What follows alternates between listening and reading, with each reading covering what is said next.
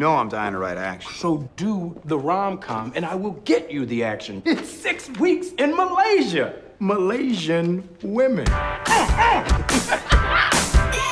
I just want to write something that shows love how it really is, you know? Not funny, not romantic. That kind of sounds like a downer. Love is a downer, which is why when someone says, I love you. I love you. I love you. I love you. I love you. my response has been, I just don't see myself ever feeling the same way about you. But then I met this girl. Do you want to do a social experiment? Nice ass. You know what this suit's made out of? Boyfriend material. Sorry. Oh, God, do this guy.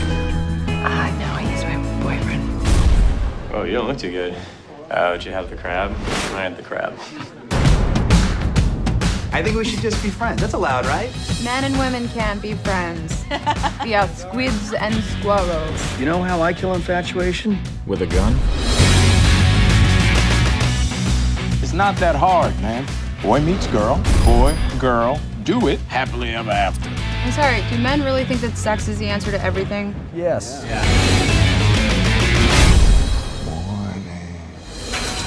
Oh my God, you're falling for her. When I met your grandmother, she was engaged to an Italian. I had to steal her. You won't even fight for the girl you love. I don't want you to marry this guy. Oh, are you out of your mind? I love you. There's no one else. I've looked. Rom-coms aren't true. They're what we wish were true.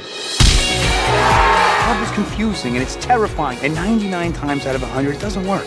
But if we have even the slightest chance of being that one time, I'm willing to regret you for the rest of my life.